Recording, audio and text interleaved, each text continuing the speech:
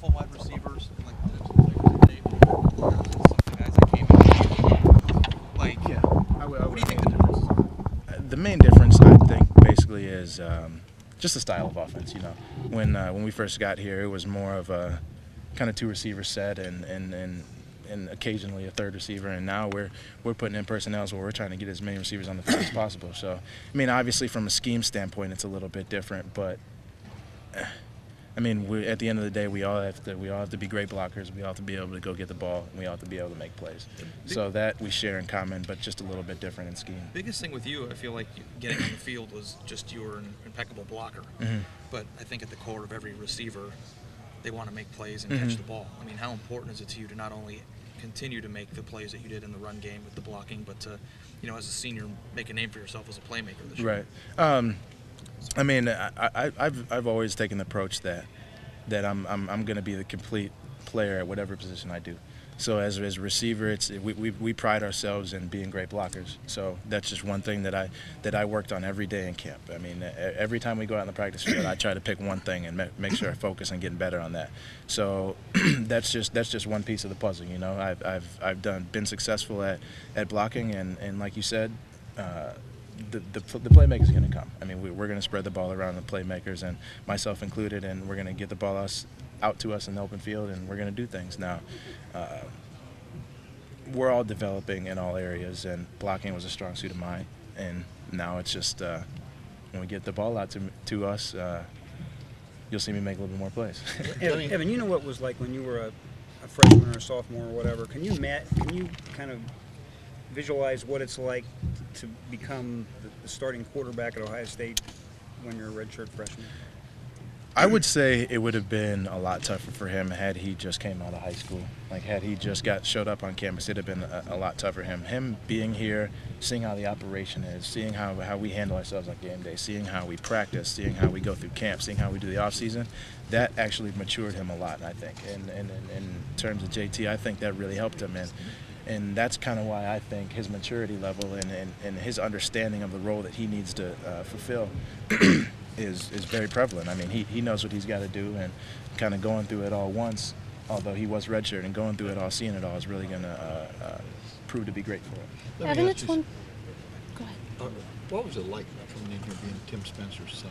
I mean, was there, right, as a freshman, was there pressure? Was there comparisons? Was there? Not really. I mean, there wasn't really pressure that I felt personally. I mean, the kind of vibe that I kind of took from or pulled from it was that we played different positions. I mean, we're coming here, and he was a running back and great running back here, and I came here trying to make a name for myself. I mean, yeah, I am Tim Spencer's son, but at the end of the day, I got to go out on the field and perform. So that was probably the only pressure that I had, was just knowing that you got to go out and make a name for yourself, really, and that's kind of how I treated it from when I got here till now. I mean, I always try to play football like I got a chip on my shoulder. I mean, when I'm out there, I try to be the most competitive person that's on the field. So whether I came from Los Angeles, California, and my dad was a lawyer, or I'm in the position I am now, I just make sure that I go out, have a chip on my shoulder, and be the best Evan that I can be. Evan, what is the biggest lesson you learned from the mop the floor comment last year? You know, we all think you're a pretty smart guy and stuff. You think about that, but what I don't know. What's the biggest lesson you got from that? I don't know. I mean, the biggest lesson I took is that I'm confident to a fault at points. So maybe I just took it. I took it a little bit too far. But on the same token, I love my teammates, and I'm confident in my teammates. Hey, Evan, you said that JT's a mature quarterback. Everyone keeps telling us that, but there's a difference between telling us that and, like, proving it. Can you give us an example of something he does that an immature quarterback wouldn't? I mean, it's hard to kind of tell without seeing practice, because I mean, just the operation of practice, how we go through team, and I mean, when you go against a defense, your eyes got to change colors, and when you see a young guy like JT come and kind of take the bull by the horns and gather everybody and make sure everybody's right before each set that we do, it just kind of gives you everybody the vibe around the entire team that, hey, I mean, this kid he knows what's being thrown at him, and I think he's ready. What do you see in Navy? They're a really disciplined team. Offensively, they're going to be kind of a pain in the butt to deal with. I mean, I know a little bit about it because I ran that offense in high school. So, I mean, I know it's kind of a pain in the butt because they got 300 fakes before they give the ball to somebody. But defensively, I mean, we've been watching a lot of film on them.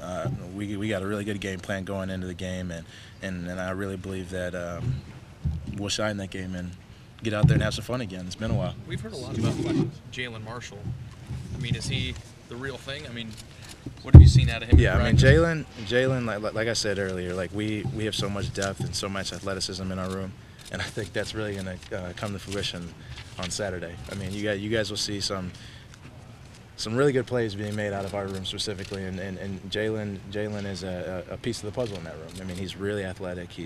He can do anything you need him to do, and he's versatile, and that's one big thing about him. What's the depth chart looking like there? Stadium. Does that mean anything to Say it you again? guys? You're in an NFL stadium on Saturday. Does that mean anything to you guys? It's still 100 yards. There'll be less people than you play in front of at Ohio Stadium. Right. I mean, every game that we go to is an adjustment, away game that is, because it's not our stadium. So I think it'll be a little bit different in terms of the facilities and locker rooms, et cetera. But I mean, at the end of the day, we still got to go out there and play a game. I mean, there's 4 quarters to be played, and no matter what stadium we're in, we got to go in and dominate. So that's going to be the plan. What's the pecking order right now at wide receiver? If you guys had to play a game, I mean, it's game week now. If you guys had to play a game tomorrow, are you with the first team, or just talk about kind of the pecking order there? Well, I mean, in our room, we have really we got like 5 or 6 ones. I mean, you guys will see on Saturday, but we're going to rotate so much that we're going to try to keep fresh people on the field as much as we can because we have the players to do so. You know, we got the athletes to do so. Everybody's comfortable enough in the system. They know what they're doing. They know why they're doing it, more importantly. So I think because of that, we're going to have so many more people in the rotation, which is in the big picture is going to help us out as an offense. You know, we're going to be